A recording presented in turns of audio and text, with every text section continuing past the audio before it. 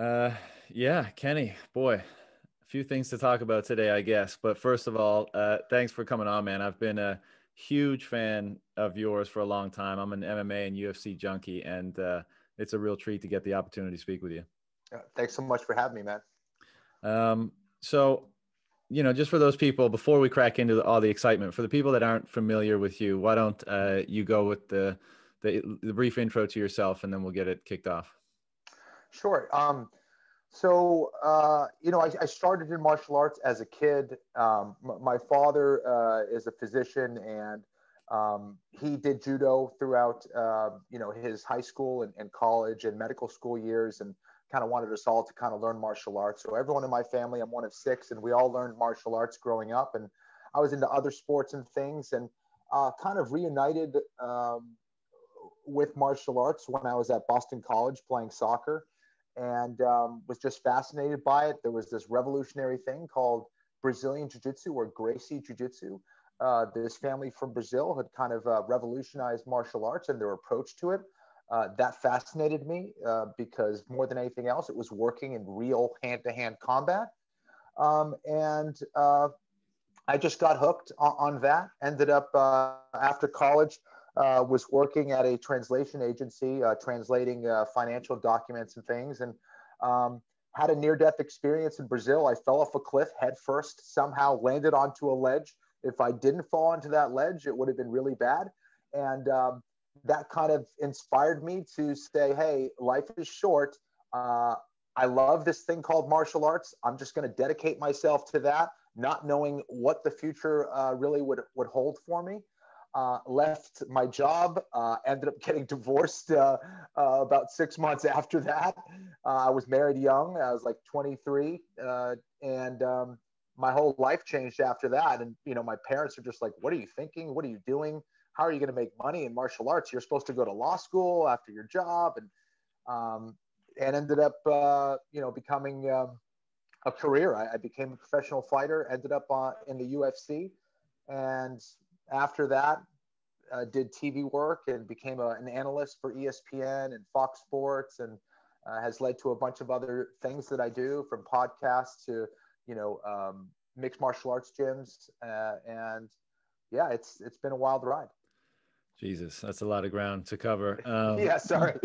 And you're a humble guy, Kenny. For those that don't know your career, you fought for the title in the 145 and 55-pound divisions in UFC 3 times, right? Yes. Which is Yes. a pretty amazing accomplishment. I hadn't heard that story about the near-death experience before.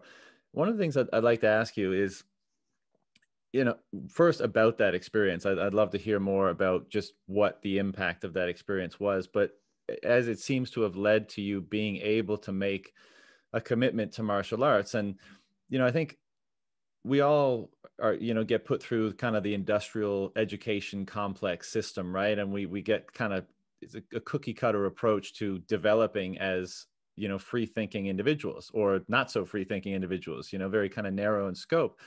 And so we get spit out of that, and to go against the grain of what's kind of been placed in front of you, like the easy road, being a contrarian, as it were, especially at a young age, can be difficult, especially if you're not particularly rebellious. But if you just think like, I don't particularly want to be an accountant for the rest of my life, or I particularly don't want to be a fill in the blank, and I'd like to pursue something that gets me more excited, that I find more interesting, that I find more frightening, maybe. And fighting in particular is one of those things, and it's often said, like, you can't have one foot in, one foot out. I mean, if you're going to be a professional fighter with any sport, but in particular fighting, like, because, correct me if I'm wrong, but you have to walk into that cage pretty much accepting that you may die on that night. And because it's going to require so much of your will and determination to push to that extent to perhaps come out victorious. And so I'm curious, both from the point of view of the near-death experience and making that commit, like that kind of switch in your brain and going against the grain. What was it that allowed you to commit to something, so extreme at such a young age? Yeah, I think those are some spot on observations. I think that's kind of exactly where I was in my life. I was a kid that kind of did everything he was supposed to do for the most part, some rebellious phases, but for the most part, I kind of followed along and a little bit of the class clown, but for the most part, I did what my parents told me to do and did what society told me to do, and went to college like a good boy and did everything. Was supposed to go on to law school and get the job that I was supposed to do as a doctor's son and all this stuff.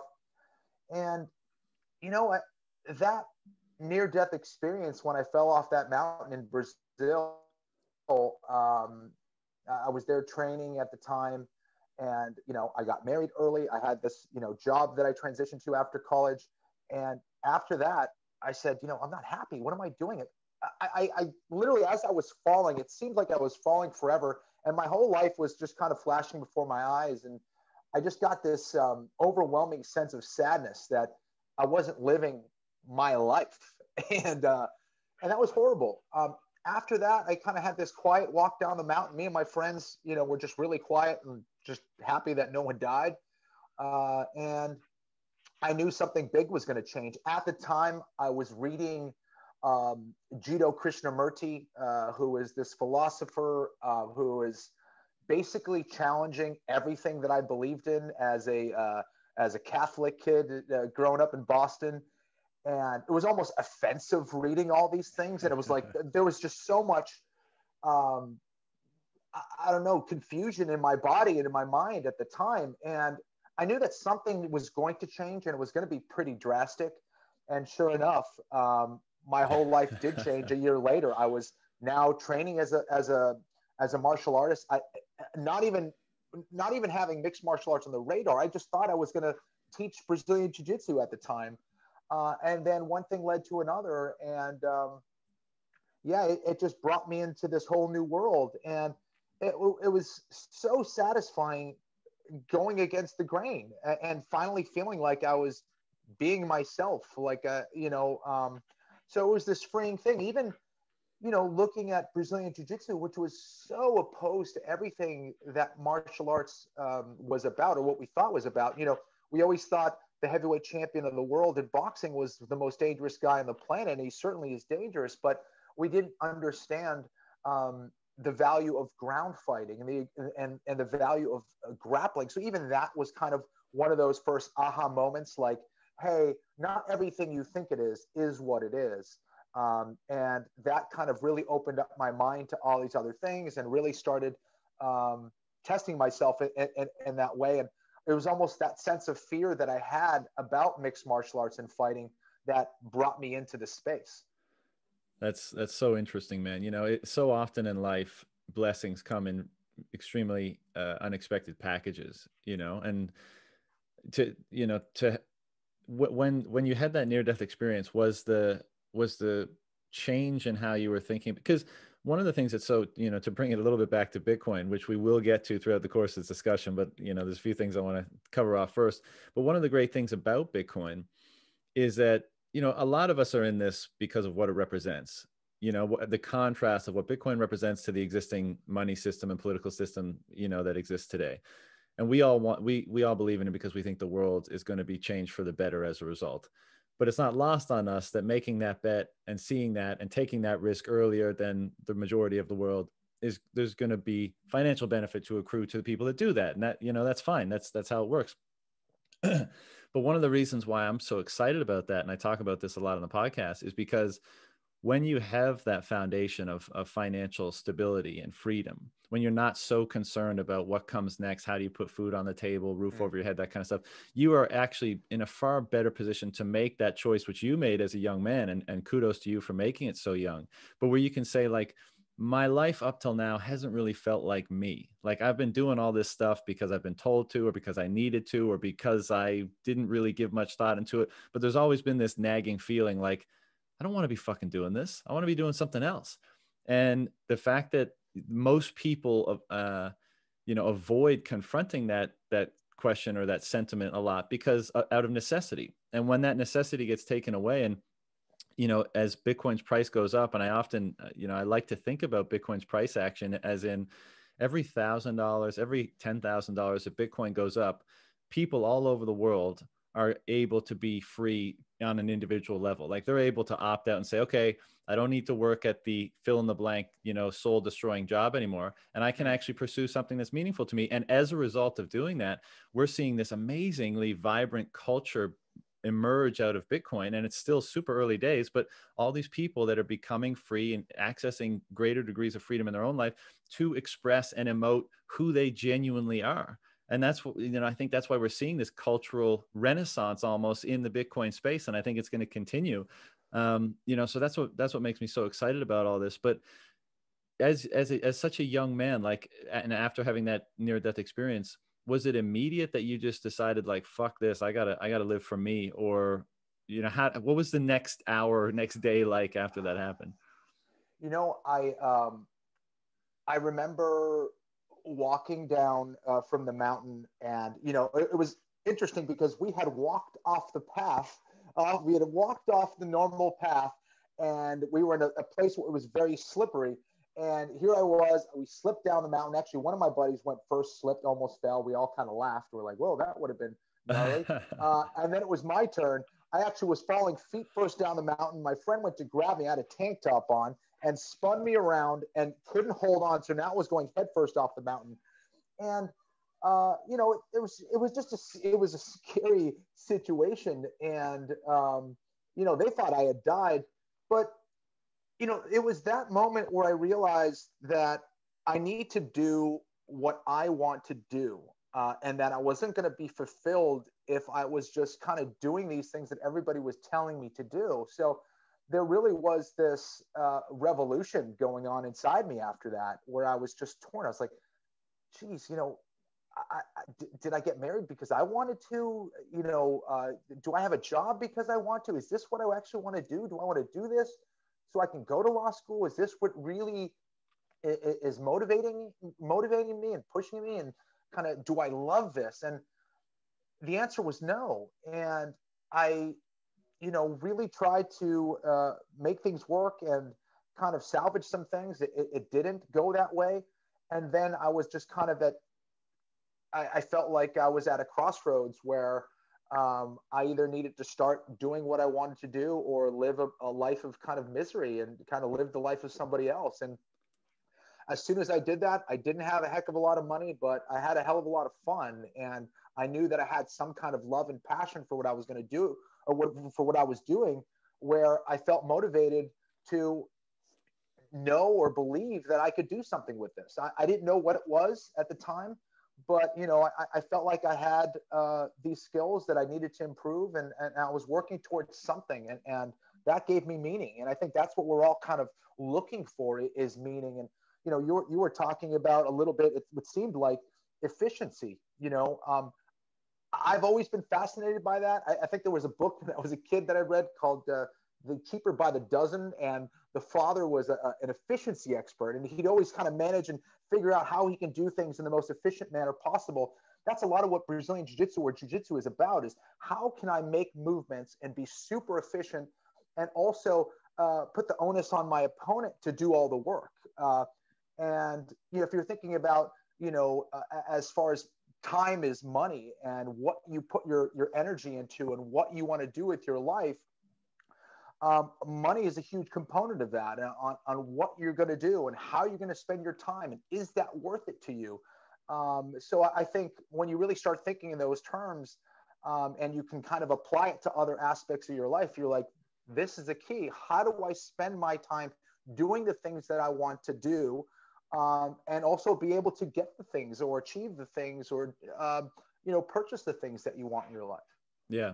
And I think I often ask, pose this question to myself and mention it on the podcast, but we talk about Bitcoin as being freedom money, and the ethos of freedom is such an enormous aspect of this phenomenon.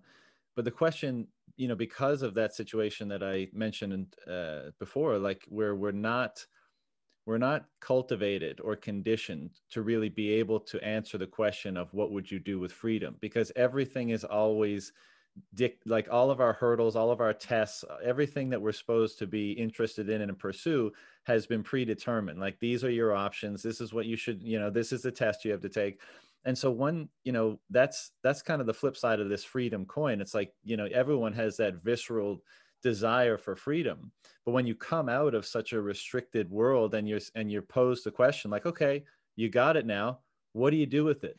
What's the thing, like you mentioned, meaning, meaning is pretty much the whole game. What's the thing that's gonna fill you with meaning, that's gonna fill you with fulfillment? And that's a tough one, right? Because we have not, in grade school and in high school and stuff, like, we've been trained to take tests. We've been trained to be memory banks. We haven't been trained to cultivate that which is uniquely us, and find a way to monetize or express that in the world. I mean, that's a foreign concept, and as is, trying to find, any semblance of meaning. And, it's interesting that your story kind of starts with a near-death experience, because I think whether it's a near-death experience, whether it's, the, let's say, ritual use of psychedelics, whether it's going down the Bitcoin rabbit hole, these things can be, they can bestow an incredibly different perspective for a time. And that change in perspective allows you to, in a very sober and oftentimes unsettling, manner, review your life and say, oh, fuck, like, is that what it is? Like, is that the life that I've been living? Because that doesn't really align with something more deep inside of me, And I think that's really interesting that's how your story came about. But I mean, it begs a question in particular for you. And I like the efficiency angle, and I can see why that relates to combat and Brazilian Jiu-Jitsu, especially.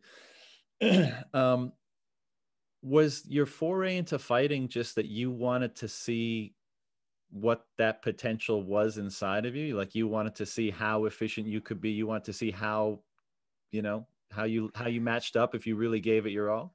Yeah, totally. I think there was this tremendous fear around it. I loved martial arts. I was always fascinated by it. My dad would always talk about, history, but more specifically war history, which was always kind of fascinating to me. The different weapons that the different combatants would use and That's why awesome. they used it. So I was always intrigued by it. That was kind of one of the ways. My dad was super busy, but that was one of the ways that I would kind of connect with him. I would kind of sit at the table and listen to him talk about those things. So, and the idea of fighting another human being, especially another trained human being, scared the shit out of me, to be honest. And I said, okay, well, how can I combat that in a beautiful way? How would I be able to use my skills to defeat someone who's trying to take my head off? And it was almost like, I want to do this as an experiment. I want to try it once, know that I can do it, and I'm done. That's it. So 1 became 2, 2 became 3, 3 became 4 fights. And then ultimately, I found myself on the first season of The Ultimate Fighter, where they put 16 crazy guys in a house. And basically we would fight in a tournament to determine who would get a contract with the UFC. I ended up getting to the finals of my division. It was 2 weight classes above my natural weight. So I was fighting guys that were way bigger than me. I was fighting guys that were way more experienced than me. I was the smallest guy in the house. Was it 180? Was that the weight class? I was 185 pounds. Yeah, 185 pounds. And I got to the finals and lost miserably in the final. I got my ass kicked so badly. Who was it against in the finals? It was against Diego Sanchez. Right. And he had cut me really bad. I still have that scar on my nose, and it bled into my eyes. I couldn't see anything, and it was just a horrible performance. I remember letting that fear getting the best of me, and I was focused on the external stuff. I was focused on the contract. I was focused on my friends and family watching. I was focused on all these things that weren't important, all these things that weren't in front of me directly, and I was like a deer in the headlights. And maybe he would have won, anyway, but I didn't perform the way I wanted to. And that was very unsettling. And after that experience, I said, you know what, I need to do way more investigation into my mind and why that happened and what I could do to strengthen that. And of course, there was this unity that needed to happen between skills and. Hey, John. Hey, buddy. We back? Yeah. Okay. Yeah, my internet just crapped out. Just no shit. Okay. Decided to stop working for a moment. So I thought it was on my end. Okay, cool. All right, I just fired it up again. So right on. Yeah, I don't know if you remember the train of thought you were on. Oh, geez, I I, probably I, don't. okay, well, let me frame it up this way, because one of Yeah, the, I think one of the people love, fighting because it's like it's primal. It's the oldest sport there ever was. I mean, we have aggression. We're warriors. We've settled disputes that way, all that kind of stuff. But I think one of the parallels between Bitcoin and fighting is that it's this like relentless search for truth. And in Bitcoin, I think it's about the truth of Bitcoin itself. I think it's the truth of how the world is structured and how it functions. And probably many other even more esoteric sort of rabbit holes that you can go down. And with fighting, it's not only the truth of who is the better fighter on that given night, but it's finding a truth about yourself, right? It's really digging down and saying, because we all have many of us have, really diluted ideas about ourselves and what we're capable of and how far we can push and all this kind of stuff. And especially as guys, you say, well, if push came to shove, I could handle myself, I could protect my family and stuff. And the reality is that's unlikely to be true in many respects. And yeah, what I find what I think is part of the allure of fighting is that, two people go in and you get to see, they bring to bear as much as they possibly can, their grit, determination, dedication, skill, technique, heart, all of that, to see who can come out the victor. And watching that process unfold in real time is such a compelling thing. And I think it's part of the reason why I've, enjoyed the sport for so long. And I had to imagine someone like yourself, the way I'm hearing you articulate your journey to fighting and your motivations was, because you said you got beat up a little bit in the tough finale. Was your desire to, well, first enter into fighting, but after that persist and keep going, because you knew you were nagged by that kind of concept of like, this is how I really discover a deeper truth about myself? absolutely. I think that whether you like it or not, the truth will reveal itself in combat, and it tells you a lot about who you are, right? And I didn't like the answer that I got, and for me, I figured that there was a lot more for me to give, and there was a lot more for me to find out about myself, and also, the idea of truth in the technical side of things. Are you doing things in the most efficient and effective way possible? What are some of the creative things that you can bring to the space that is going to surprise your opponent or allow you to be successful? So, all those things were just fascinating to me. And in the process, I learned so much about what I was capable of doing mentally, physically, spiritually, technically. And it's one that I still enjoy today, even after being retired for several years. So it's never ending. That's the thing. I think that truth and depth it's a rabbit hole that brings you in, and it's a never ending search. Yeah.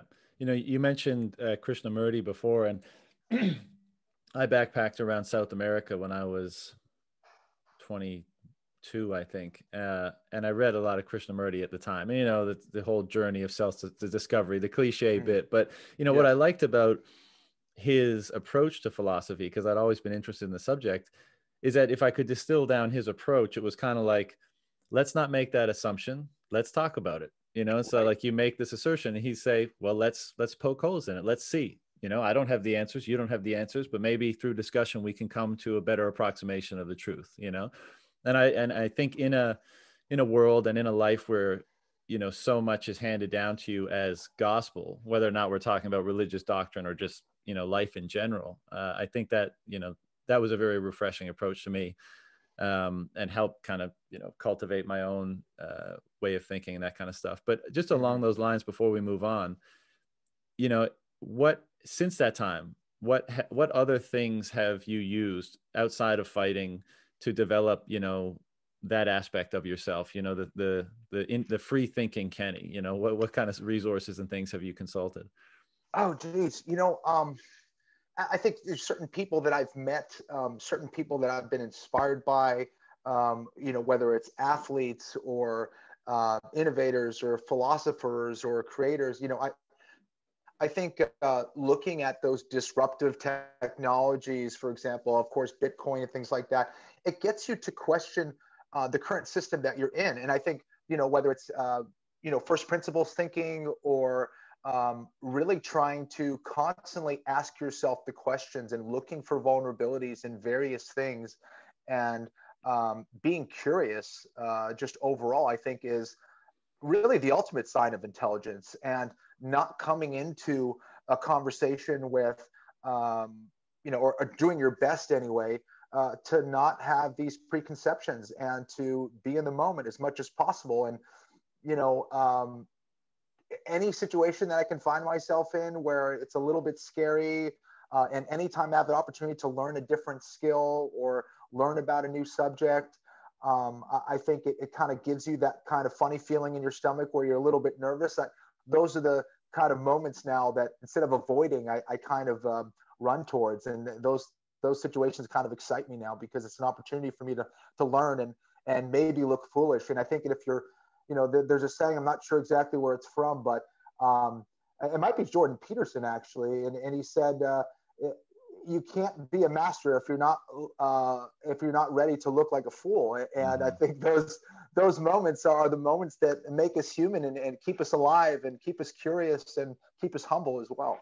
Yeah, I think that's well put. Speaking of which, got to ask, when you fought Jose Aldo, because all fighters go through a progression in their career, and you kind of reach your peak and then maybe you plateau and whatever. But, he was a destroyer when you fought him, right? I consider Jose Aldo in his prime to be probably the best fighter pound for pound ever. And I know lots of debate about, that particular designation, but just in how sharp, how explosive, how powerful, how technically sound, he was just, the whole package was like the perfect fighter. And you fought him, obviously. What was that like? What was it like, being in the back, knowing that you're going to go in and fight this, once in a lifetime sort of fighter? What was going through your mind that night? Absolutely. It was such an honor and such a cool experience to fight someone who many people considered, one of the best, if not, the best pound for pound fighter on the planet at the time. And he was extremely consistent and dangerous in all aspects. And that was super exciting in that process of preparing for someone like that. That was the second time that I would have to cut down to 145 pounds, which was brutal. And I remember right before the fight, I was warming up for about 5 minutes, and my legs started to cramp up. And it was no doubt from the brutal weight cut. And I remember looking at my team and just telling them, guys, I'm done warming up. I want to save everything for the fight. And just let me be. Let me just focus and breathe. And I'm going to move around super lightly. I'm not going to hit pads. I'm not going to go nuts. I just need to save everything for the fight. And that was a little, nerve wracking, because you want to have everything for someone like Jose Aldo. And I knew that I wasn't going to have all of my strength and all of my energy due to that brutal weight cut. And, I got out there in the first round. I thought that I won the first round, but I remember there was a point where I kind of was almost about to take his back. We were up against the cage, and I had taken him down, and I kind of was on his back a little bit, not with my legs, but with my arms kind of sitting there. And my arms were cramping up so badly. Shit. And I remember just reminding myself, like, it's just the first round, Kenny, chill out. You don't want to expend all your energy. And, that was a little bit scary in the first round, knowing that you're already tired. And I was like, oh my gosh, this is crazy. And then, he came back, won the second round. I thought he won the third. I thought I won another round in there, but he ended up winning 3-2, at least in my opinion. I thought that was fair, but it was a close fight, and I ended up going the full 25 minutes despite feeling like absolute crap. And yeah, it was wild. I remember just being ready for his leg kicks, and I knew I had to pressure him. I knew I had to be ready to check those leg kicks.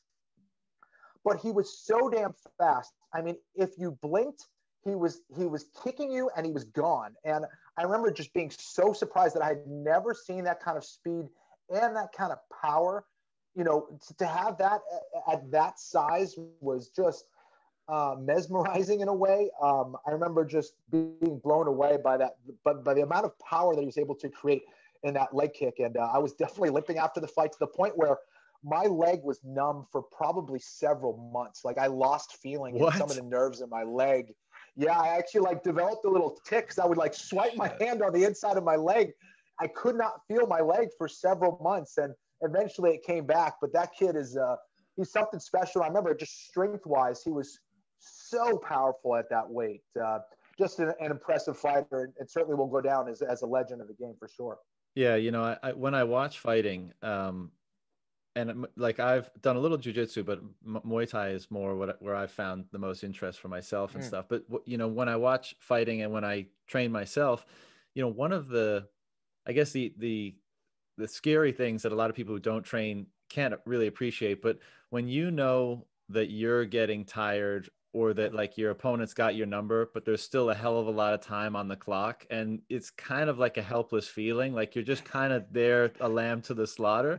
And Jose Aldo in particular, because like if you watch his WEC fight days, you look at his fight with Jonathan Brookins or Uriah Faber, like he chops your legs out from under you to such an extent that you can't use them. And like you just said, I mean, possibly for several months thereafter, but it must be, that's the thing that I find so fascinating, because you're there, he's got your number, you can't move, and you still got to like psychologically steal your emotions and try to like go through that like really quick hierarchy of decision making to be like, what's the best course of action here? And that's what why fighting is so compelling to me, because it's those, it's such an emotional game, and you've got to steal those emotions to try to, still bring to bear whatever assets you have available to try to navigate the situation best.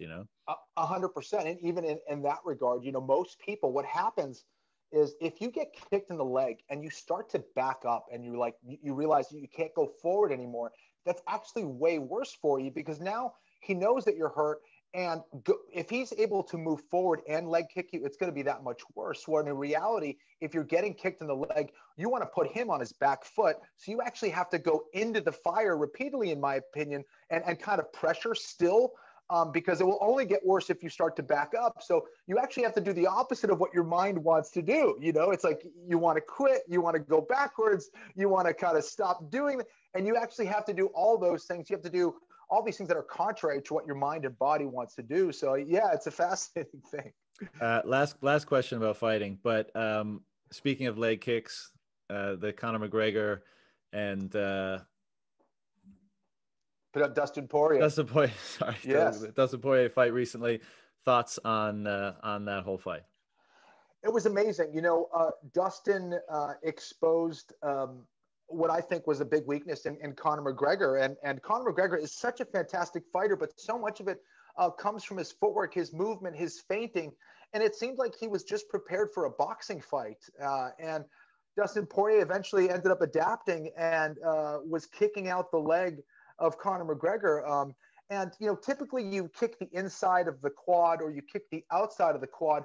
And in the last probably maybe 7 years, 5 years, really it's gained in popularity. The last 3 years it's really come on the scene. They're using that leg kick in the form of a calf kick. Mm-hmm. And it's difficult to deal with in a couple different reasons. It's hard to check because if you go to block it with your leg, it actually can be used as a sweep to take you out from under your feet. You can't really block it very well because it's so low to the ground that it's hard to react to and harder to see. And it also affects your foot's ability to kind of dorsiflex or flex. And it puts so much pressure and pain every time you step that you could literally kick someone in the calf once properly and the fight just might be over. It's that bad. If you prevent someone from moving in the way that they want, you now control where they can go in the octagon. And that's essentially what Dustin did. Conor basically had to back himself up against the octagon cage and stay there and hope that he landed a shot against Dustin because he knew he couldn't move anymore. And from there, being in that range with 4-ounce gloves, it's not a good idea. You need to be able to move in, get and get out.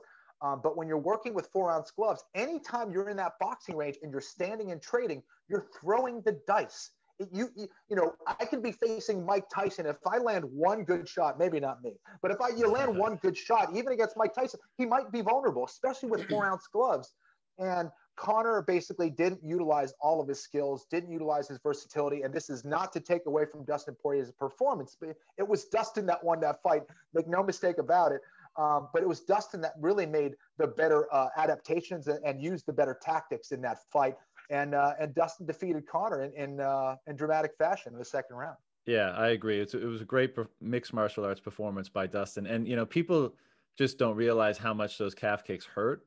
And it's not just it's not just a stinging pain. Like you get hit in the face and it stings and hurts, but it doesn't radiate really. Like it jumbles you up a little bit and it stings. But like when you get kicked in the calf and the thigh, but the calf especially, it radiates a weakness like up and down your leg that you just you can't do anything about it. And you're like, why can't I put any weight on this anymore? Why can't I move this fucking thing anymore? So absolutely. Yeah, but it all praise to both guys for being in there, and they're phenomenal fighters. But it was a bit strange that there wasn't as many adjustments as you might think there would be from Conor's side of things, and it kind of seemed like he was loading up and whiffing on the left, and it seemed like that was, as much as he was talking about before, all the shots he's got and this and that, seemed like he was just hunting for the big left. And I guess at that level, and it's kind of like Aldo, right? Like once people figured out the leg kicks and he lost a fraction of a second of his timing, all those leg kicks kind of petered out from being like the big threat of his game, and he had to kind of fight a normal fight with guys, and he's been in a lot of wars as a result. I think it's maybe something similar with Conor. I mean, you figure out how 100%. to nullify the left, and he becomes a more human sort of fighter. Absolutely. I think that's what makes it so difficult to become a champion and stay a champion in the UFC is everyone is figuring out ways to defeat you. Everyone is figuring out your vulnerabilities. And that blueprint just gets more and more precise over time. You could see what works, what doesn't work if you're coming up in the game. And it just goes to show you, if you're not getting better in combat, you're getting worse. And you have to constantly look for ways to reinvent yourself and improve and come up with new and different techniques and skills. Yeah.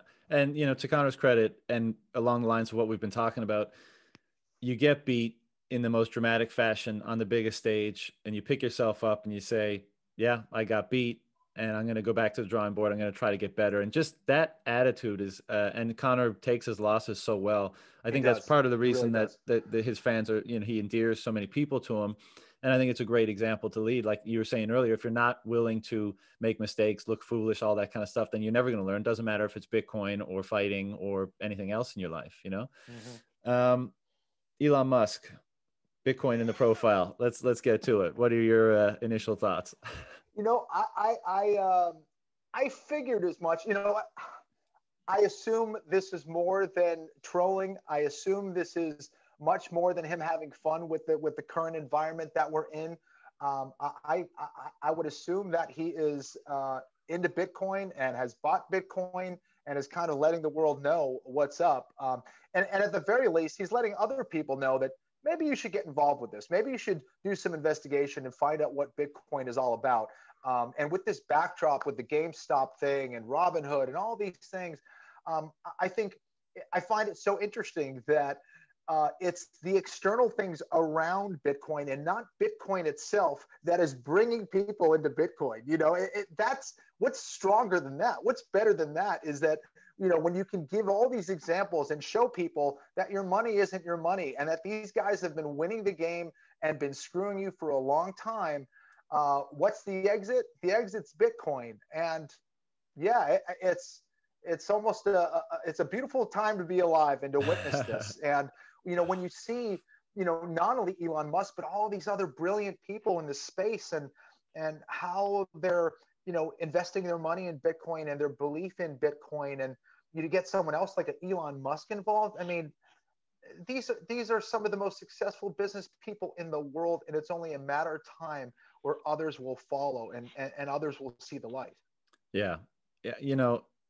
when so much is predicated on the falsehood of how our money is created, produced, distributed, controlled, all, central banking, that all that jazz. And everything that emerges on top of that in society in terms of institutions, structures, the incentives, like, people really, and they're starting to, which is great. And there's been so much great output in the Bitcoin space to help people understand the influence of money on damn near everything else in society. But when you start to realize, wherever you are in that spectrum of how things are influenced by that false money, when you realize the lie, it's almost like all roads lead to the same truth, right? Because if it's that one fundamental mechanism that's causing all this distortion and delusion and, whacked incentives and stuff like that, then, that bright orange thing on the horizon is just saying, like, this fixes a lot of that, and whether it's you're dissatisfied with the intervention in stock, in legacy markets over the last few days, or you start to realize that, inflation is keeping you on the hamster wheel longer, or you're someone who, feels strapped to your home country because of capital controls or whatever, or you're someone who's thinking about your balance sheet in 100 years as a business, and, cash is, you're melting ice cube. Like, this thing that Bitcoin represents, like you said, I mean, it's not so much that people are really like understanding Bitcoin and seeing the light on it versus just out of necessity looking at the kind of degrading legacy system and legacy world and saying, man, this sucks. Is there an alternative? And, I remember thinking that, in my early 20s and piecing together this world. And I was a critic of central banking and all that kind of stuff back then. And basically just being, and gold was the only option. So, I was a gold bug, but gold changed nothing. Central banks own most of the gold. They had already shown that, they could detach, paper currencies from gold. And so it was a kind of a hopeless, hopeless feeling. And I lost myself for a little while, just, trying to figure out a way forward and trying to accept that, accept that thing that I really didn't want to accept.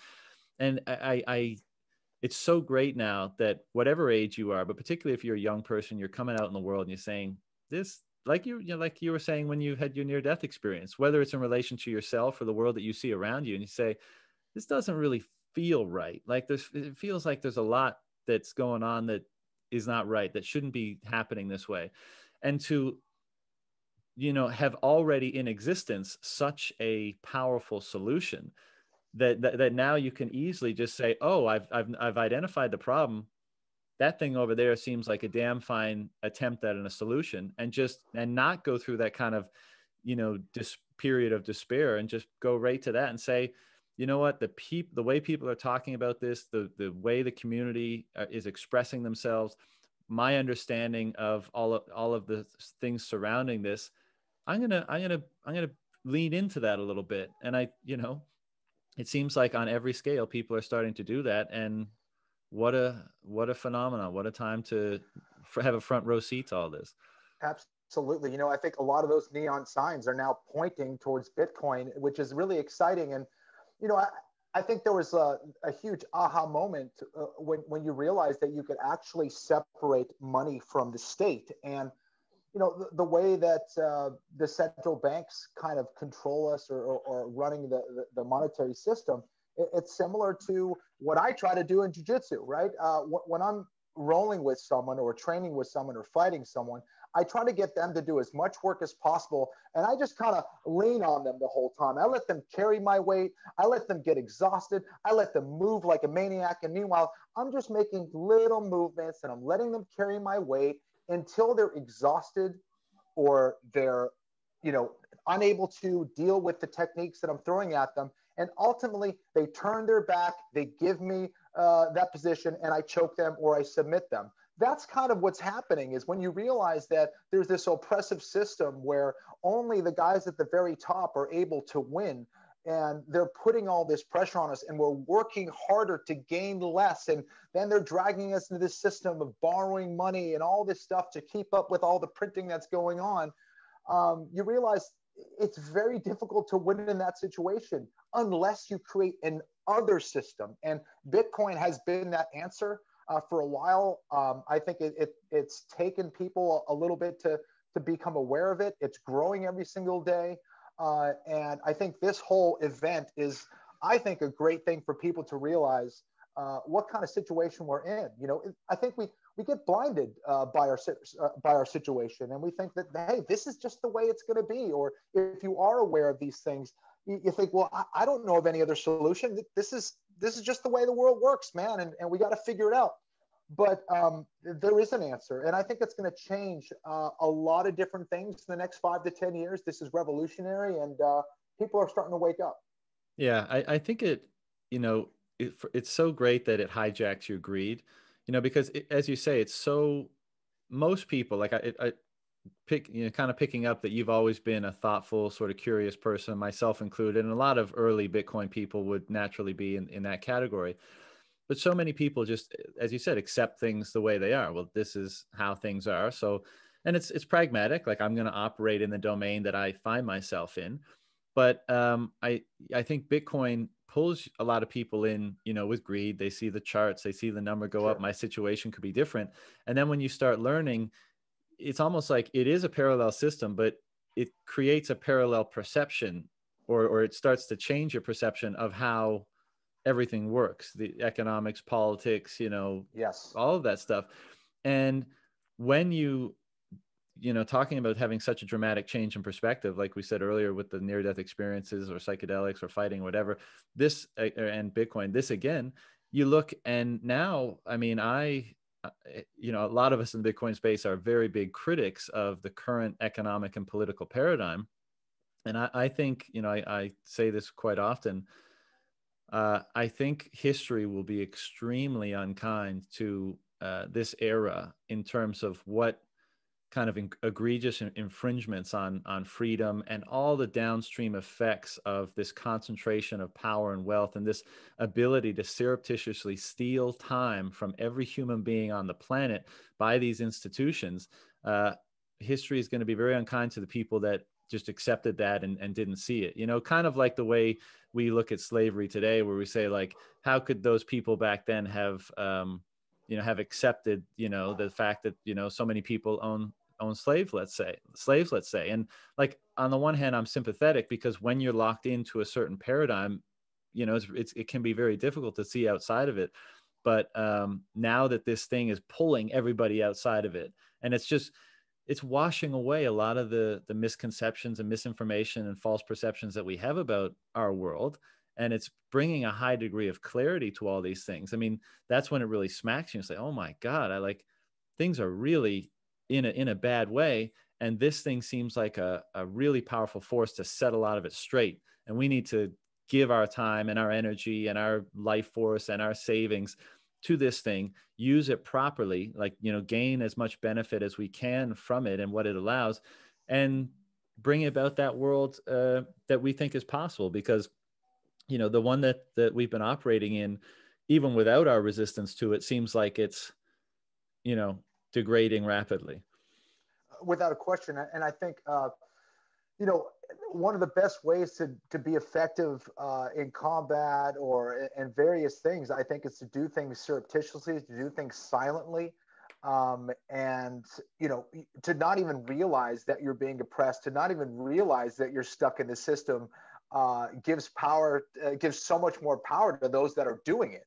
Mm-hmm. And I think that's the beautiful thing about the internet, is that we have the ability now to communicate these things, to share these thoughts, to get people to understand and see what's going on. And I mean, obviously, the Bitcoin runs on the internet, but all the information that's surrounding Bitcoin is happening with, you know, podcasts like you, and, you know, getting people to wake up and see what's happening and to educate people. I mean, I've learned more. And that's another benefit of the pandemic. I mean, I've learned so much more about Bitcoin because I've had the time to be at home and to study and research. And that's one thing I would just urge people to do. If you're on the fence or you're unsure, you're not, you know, so sure of what's going on or what the system's like or what Bitcoin's about, do the research and do it with an open mind. Just keep asking questions. And there's so much great information out there. And now a lot of people have the time to do it. Yeah, you know, I think what's been great about Bitcoin thus far is it's been a wealth transfer to the curious and the open-minded, right? And those are the people you want to have wealth, because they're curious and open-minded. They're open to new ideas and new ways of Yes. thinking and new ways of doing things.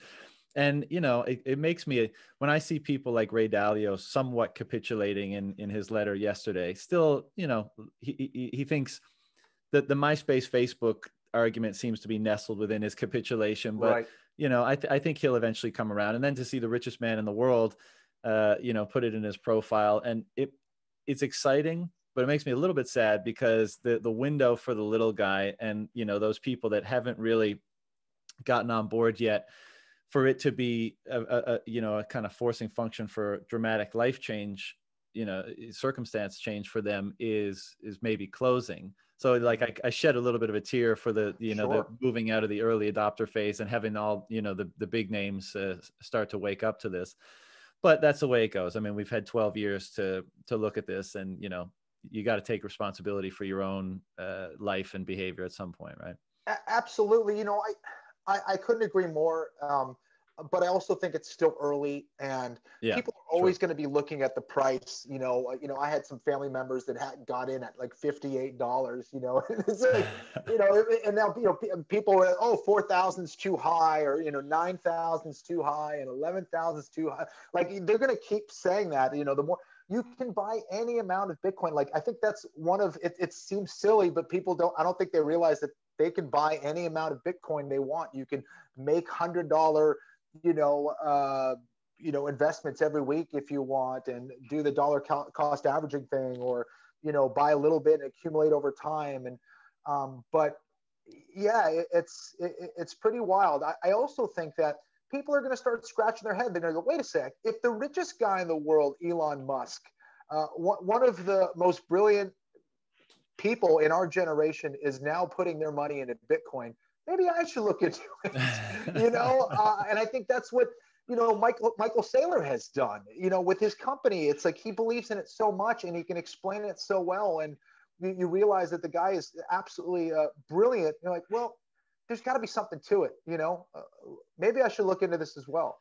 Yeah, it's getting increasingly hard to be a skeptic. You really got to kind of have your head in the sand. And people are busy and they have all the stresses of that Yeah. life brings, and so that's part of the reason why people don't dig in. And by the way, I didn't mean the ship is sailing for people. Like I think we're just at the beginning of this thing. Yeah. Yeah. I Yeah. just mean as far as it being like a wealth transfer to the curious versus Sure. lining the pockets of people that already have a lot of money. Maybe that dynamic is starting to slow down, but man, Yes.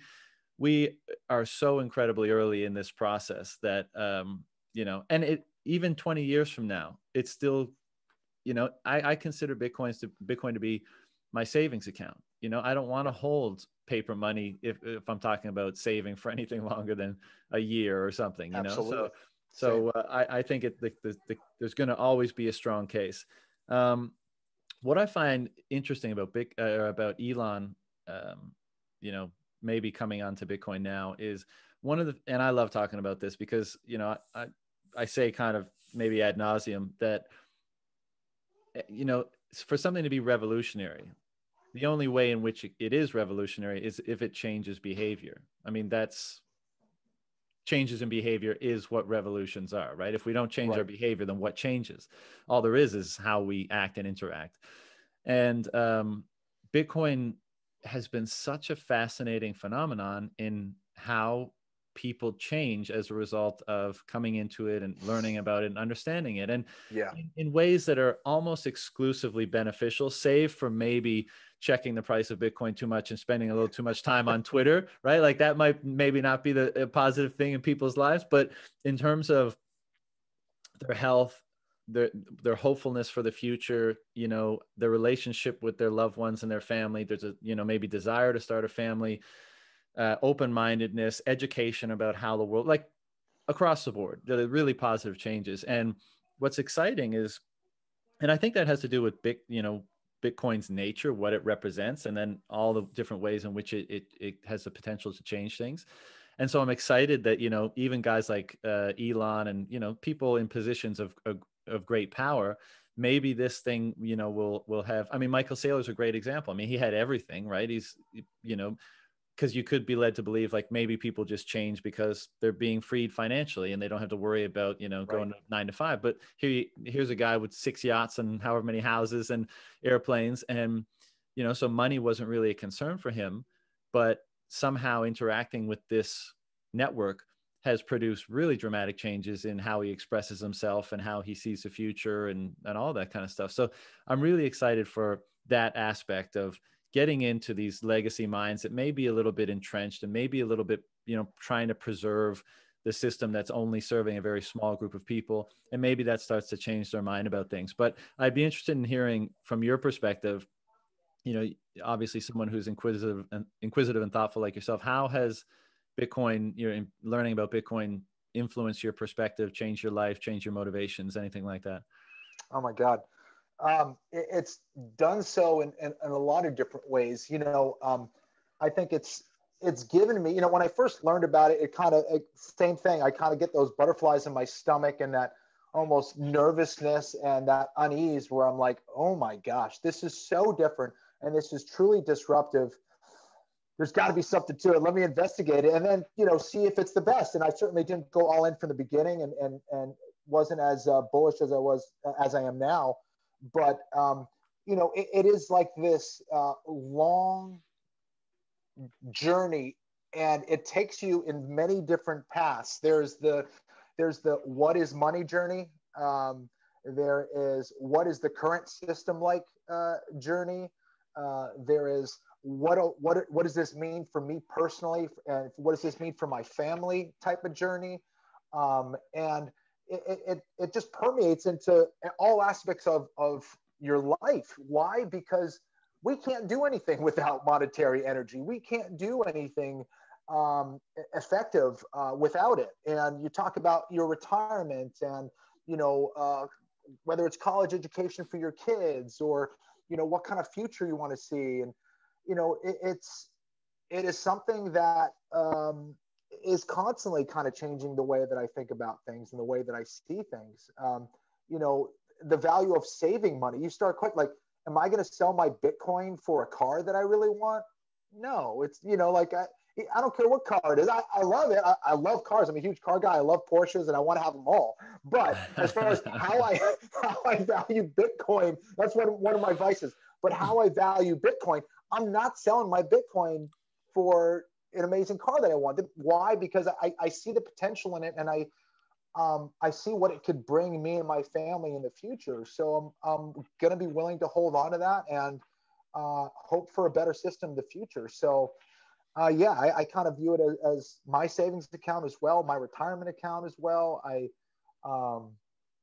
I just see so much potential for myself and for something that goes beyond me. And I think that's what we're trying to do at the end of the day is like, what did you do with your life? And what did you do to carry on that certain amount of legacy, or what kind of opportunities are you now providing or teaching or leaving for your kids and their kids? So yeah, there's been a lot of depth from Bitcoin, and it's changed my life. I mean, it's like anytime someone brings it up, it's like, I'm like a dog with my ears come up and I'm like, oh, you want to talk Bitcoin? Let's do this. And I think that's what happens with a lot of us. Oh my God, does it ever?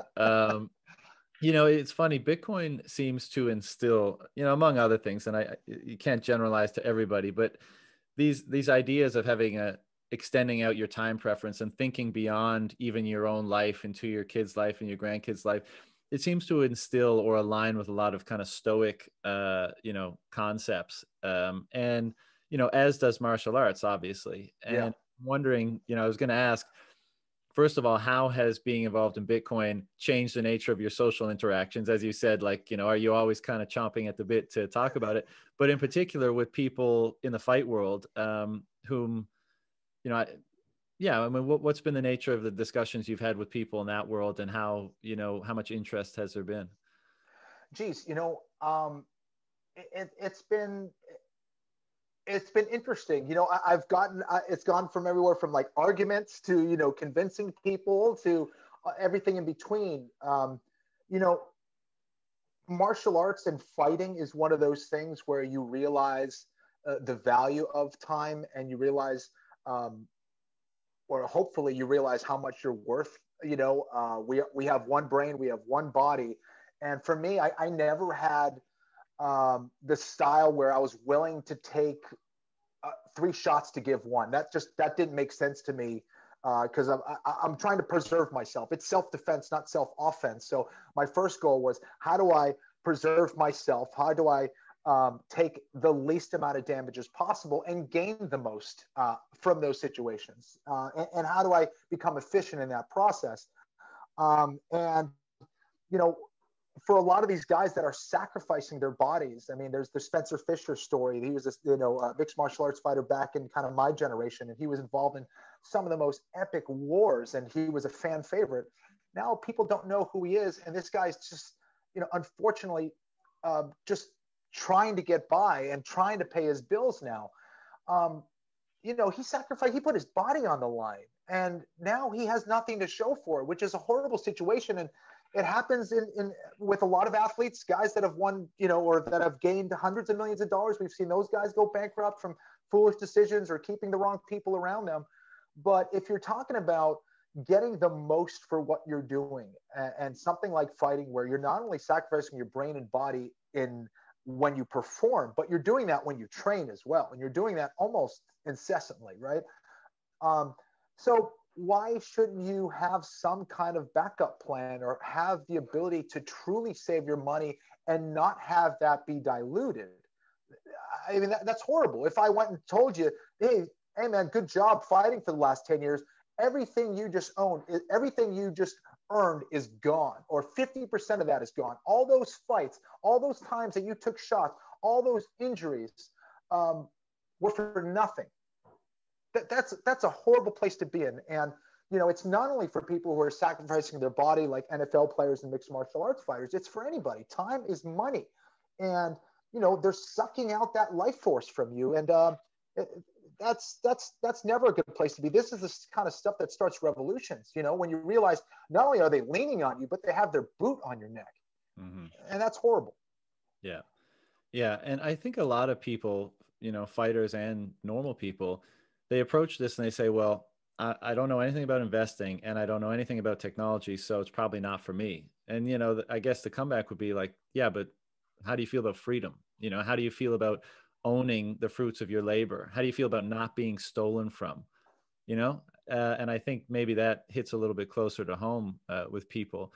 But how about in your normal social reactions? Like you mentioned, your ears kind of perk up when people mention it. Did you go through a phase where you had to try not to talk about it because you were like going at it too much, or did you not get that far with it? Like, what was the journey of preaching the gospel like for you? I'm not sure I'm out of that phase, John, to be honest. Anytime I have the opportunity to talk about it, it's just fascinating to me. And I love educating people the best that I can about it. And also, if you truly want to learn something, you teach it. So I love talking about it. But, for example, I have a brother, one of my brothers, who I've been trying to teach about it, and he's been very resistant and hasn't really gotten on board yet. But I think this recent event is kind of getting him to kind of scratch his head and think a little bit harder about. Oh, really? It just took the richest man in the world to say I'm into Bitcoin for you to fucking, give it a second look. Tell me about it, man. So anyways, I've been, doing my best to, tell family members about it. And really the people I care about, like that's the first people that I want to see, utilize the technology and get tapped into it. So, my close friends, my family members, some that have been receptive, some that haven't. I've had a lot of phone calls over the last, I guess 12 months that have said, dude, this Bitcoin thing, yeah, I think you're right about it. You've been talking about this for a long time. I'm like, yeah, I have. But so sometimes I get angry, and I've definitely had some arguments and some fights about it. But at the end of the day, it's like people are going to believe what they're going to believe. And I urge people for anything just to be curious and come into it with an open mind and really do the work. Don't regurgitate what you see on, CNBC or some stupid article from some major media or whatever it is. People are trying to talk down the price or trying to ruin this thing that threatens their system. And I was talking about this the other day. When I want to buy a car at the price that I want it, I'm not talking about why I want to buy it. I'm talking about why I don't want to buy it. I'm talking about the scratches in the car. This isn't exactly the color that I want. And eventually, hopefully they concede and I get the price that I wanted at. And, there's this game that's happening all the time. And I think more than anything else, if you're going to get involved in Bitcoin, and what I tell people is think long term. This isn't about, Yeah. following the price every day. That is way too difficult and way too stressful. This is about creating a new future. This is where the future is heading. And you better get in now. Yeah. I or think as quickly as possible. I think that's great advice, because that's the first thing people go to. It's like, well, I'm going to wait for the price to pull back, or how should I deploy all this? And it's like, stop, stop thinking in that way. It's a savings account. Siphon in whatever you can afford on a regular basis, and don't even think about it. Make sure it's secure and just go about your life, because and I think that's good. A lot of Bitcoiners have to come to grips with that as well, because it can take over a lot of your mental capacity, right? And at the end of the day, it's supposed to be freeing, right? So knowing that your life force or your savings, or however you want to characterize it, is safe, secure, and even appreciating over a long period of time, means that you can go forth and express yourself and articulate yourself and do whatever else in whatever other domains, without having to think about the time and the energy suck of people's leeching and on your savings. So that's I usually say to people, like, you're not a trader, don't try to be a trader. Get in, tuck it away tight, and don't think about it. And Absolutely. But as you said, I don't think you can convince people. Like, as I like, every now and then I can be fairly articulate, if I'm in a good, in a good mood, and I'm jiving well, but no amount of smooth talking or convincing is going to get to people. Like, I think the best thing you can do is tell people, hey, I'm into this. And when you reach that point where you want more information, I'm happy to, be a resource, because, and number go up is what's going to bring 99% of people in. So 100%, man.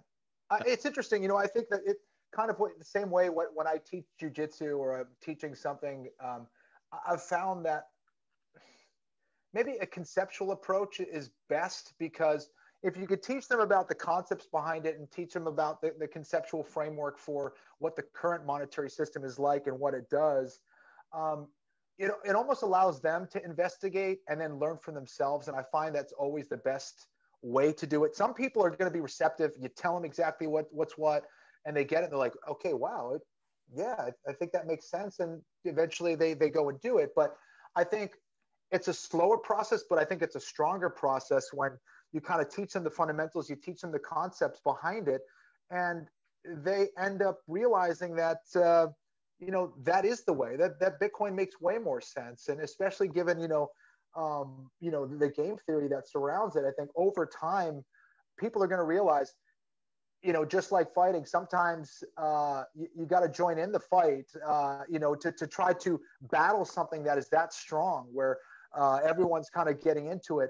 You're going to realize it's way easier to be involved and be a part of it than to fight it. And I think that's what's going to happen over the next 5 to 10 years. It's going to be a situation where you're way better being a part of the network than you are trying to stop it. Yeah. And I think that works on every level. And, a lot is made of trying to time the hyper Bitcoinization event, and I just, maybe it's because of COVID. COVID in many domains seems to have accelerated timelines, of many kinds. And I wonder if, it's hard to imagine this genie being kept in the bottle, for another 10 years, and for it to take that long. I mean, I feel like we're in an accelerated period where, all this could happen quickly. And, and that kind of brings up the question, well, does that make the transition more tumultuous or more contentious? And, I'm wondering, from your perspective, fighter, adversarial thinker, that kind of thing, like, do you give much thought to, obviously you're placing your resources in this parallel system, let's say, and you're leveraging that, but do you give much thought to what the world around you looks like now and into the period where things kind of change over? And if so, what kind of, actions do you take to mitigate yours and your family's, risks there? Yeah. So you mean specifically as far as, my positions in Bitcoin, or how I see that in the future, or? Well, we often talk about like what does the transition look like, to go Mhm. from this legacy fiat Oh, world right. to, Bitcoin world. And uh, you were talking about capitulation. It could be the case that all the powers that be Right. just decide there's no sense in fighting this, let's capitulate. But if that could not happen, and simultaneously, like all the people, the social issues that will emerge from such a dramatic change, and we're seeing a lot of social, upheaval now, and a lot of Bitcoiners are, thinking about the Citadel sort of narrative, whether that's a Yeah. place or it's in your mind. Like, how do you think about navigating what seems to be an increasingly, tumultuous world? Yeah. I think that we're at a point now where there is probably more distrust of the media than there's ever been. And people are kind of catching on to that in various ways, no matter what side you're on. There is this kind of, what are you guys talking about? Or you're looking at the facts, or what you think are the facts, and seeing a completely different narrative. So I think it's causing people to do their own research and do their own work. And I do think it's going to take some time, certainly, for people to, uh, adopt a whole new system. But I think when you realize that you can be your own bank and actually become a new bank for others in the future, to be able to deliver money wherever you want all over the world, very quickly, or large amounts. I think when other large businesses and other people realize that there is this switch of power, I think that also gets people to see things in a different light. And I see, um, you know, people seeing that opportunity, and seeing this, massive transfer of power and control. I think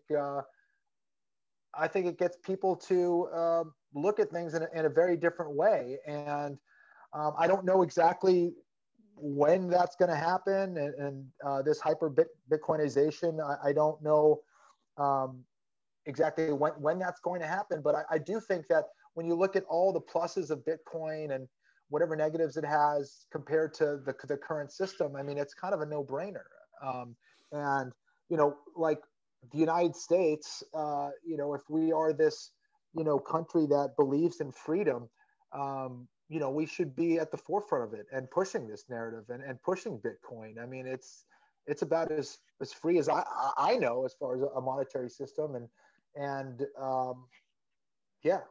Yeah, I think it's really going to put uh, to the test how much the powers that be, our leaders, etc., believe in those principles of freedom, in in in relation to how they respond to something like Bitcoin.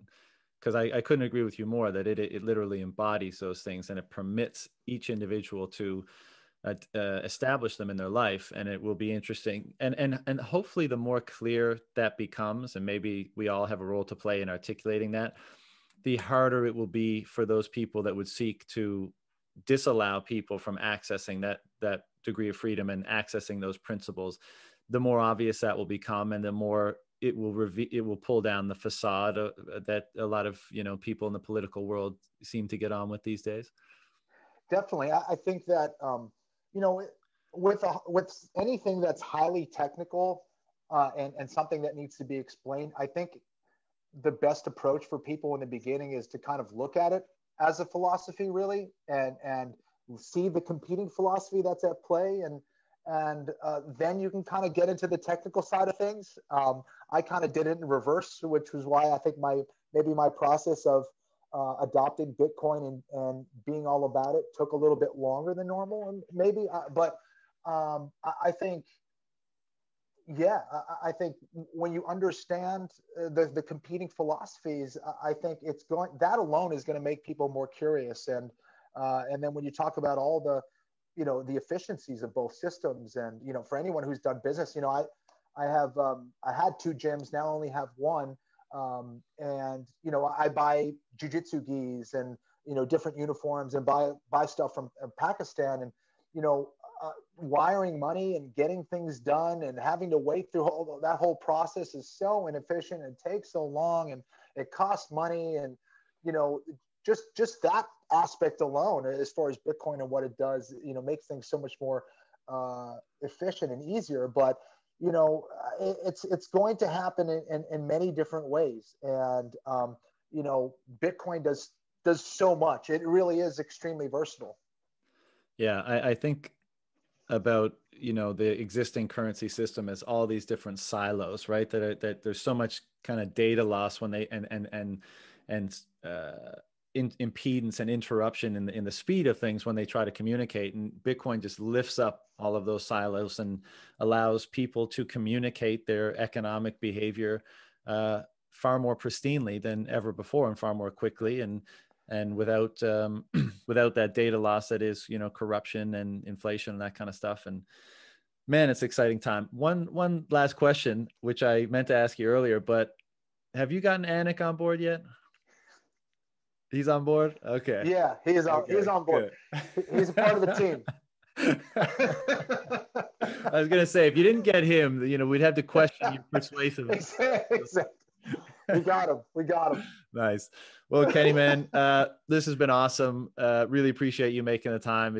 Like I said at the beginning, I've been a long time fan. It's been a pleasure to get to jam with you a little bit. Any last remarks before we shut this down?